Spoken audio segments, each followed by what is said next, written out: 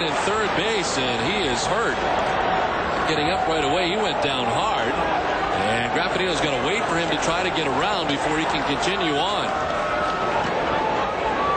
First, we'll take a look at the home run by Graffanino, who has had quite a night. A double, a single, and now the home run. A fastball up and in, and a line shot home run over that left field wall. And then, of course, the man in front of him, Gabe Kapler, who was running hot around second base, turns the ankle over right there and just collapsed and could not get up. Maybe he has to complete his way around the bases. It looks like they're going to lead him around. And Machado is coming out now. Machado's going to start running.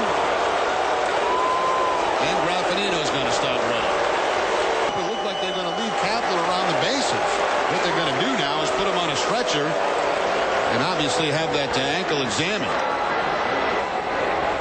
I have never seen this before. I never have. That'll be the longest home run trot in history.